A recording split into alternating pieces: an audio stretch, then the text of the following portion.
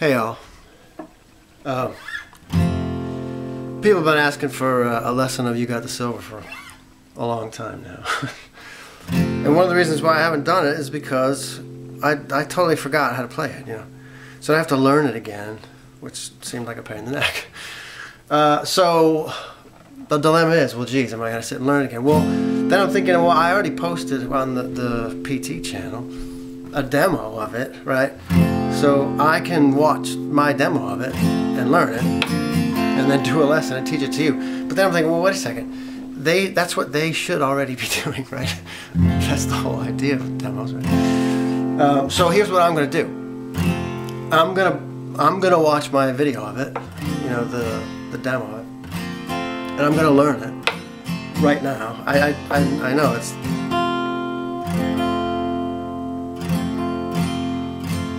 I know what the tuning is because I saw on the the info box on my video, you know, where it's tuned, and I can see where the capo is on that video, and it's at the 3rd fret.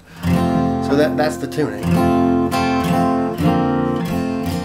So I'm going to play it and see what we see.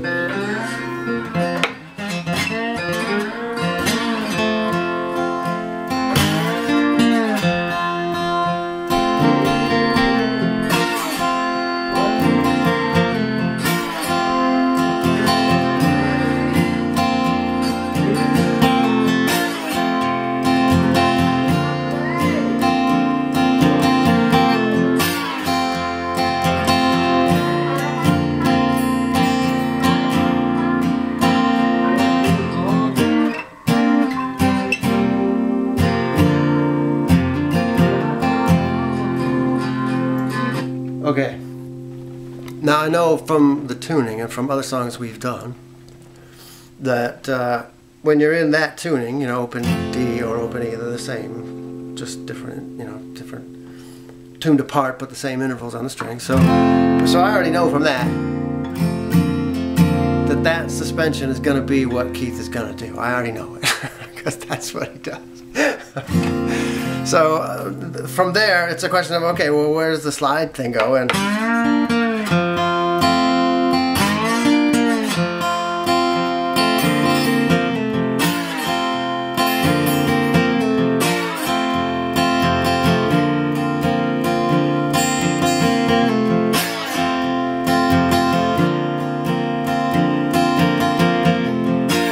except, in fact, I think on the second time through, he goes.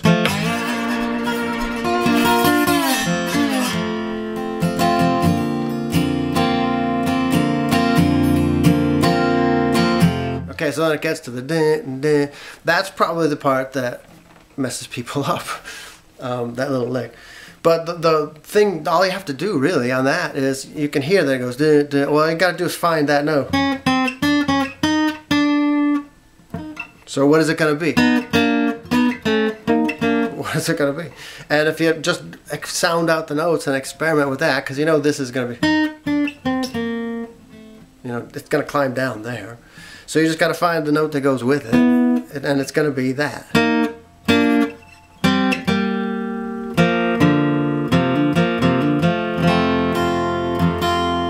Now the end part of it, that's you know, a little lick that shows up elsewhere in you know, Keith's open tuning stuff. But it's a bit like, even though the tunings are different, I know that's how it goes because it's a little bit like the lick from Tumbling Dice. So if we already know Tumbling Dice, you know, you can sound this one out. You know, that stuff. So I already know that's the tail end of it, right? So we just get.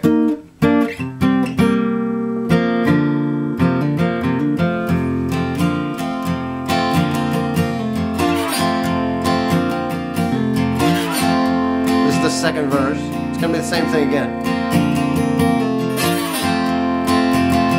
except the second time.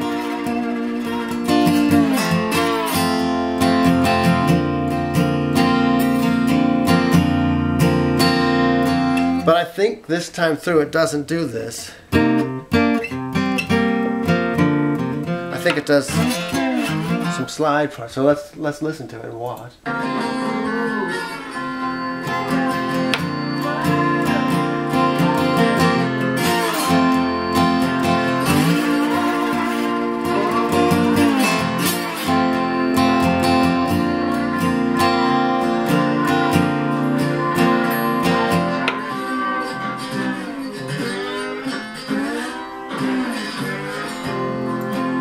Okay, now with the slide part, that's strictly a matter of, even if you can't watch and count the frets, you know, which is easy enough to do, but even if you can't do that, there's only so many possibilities it could be, because you're just doing that. Wherever you're doing it, that's all you're doing, and it's a question of where you're hitting it, right?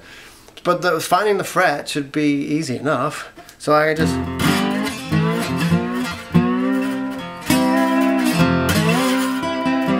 That sounds like it, right?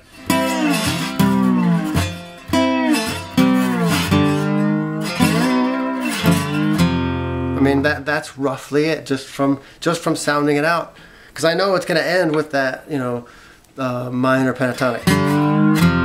That's a typical. So I know that's going to go off the 3rd fret, you know, just from being a little bit familiar with open tunings and with elementary basic slide parts. So I think we kind of got that licked. You know, run through it one more time and watch it, and we really could get.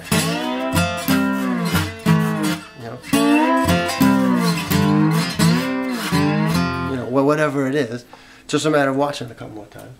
So let's see where it goes.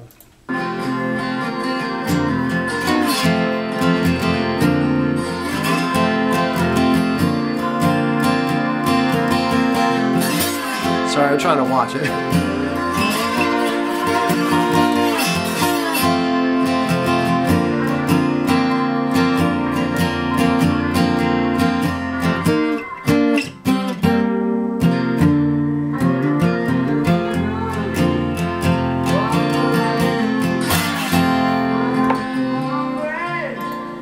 Okay, so let's actually do the lick and explain it, you know, so you don't have to we rhymed it a million times. But that's it's mainly D and G strings, right? So from the capo, 1, 2, 3, 4, 5. I get messed up because of the capo.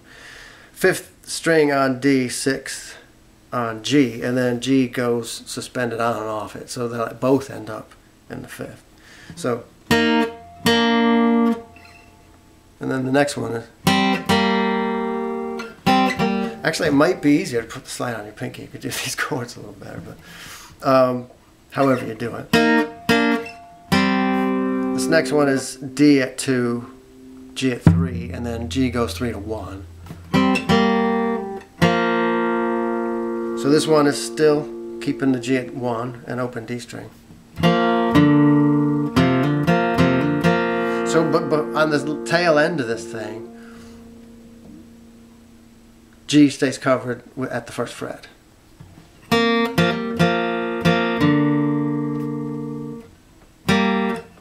Start from the top, I get confused.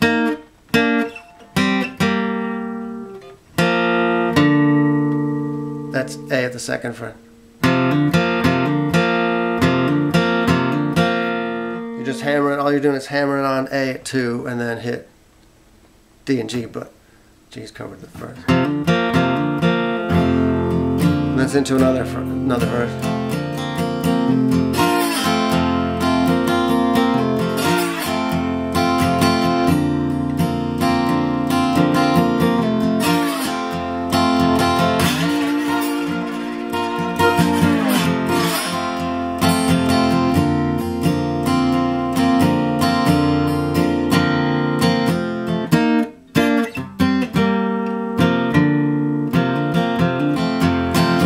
Sort of picks up in the later verses, but it's the same, you know, the same chords, same shapes. It's just a question of pepping it up a little. But that's how I would do it. I would watch it just like that and sound it out just like we did now. And you know, I already am familiar with the song. If I didn't know the song, I'd listen to it a few times. You know, people always give me grief because I didn't play this through the entire song start to finish in the lesson video. Well, if you don't know how it goes, learn how it goes. You don't need to see me play it, you know. But at any rate, that's how I would do this. That's You Got the Silver. So good luck.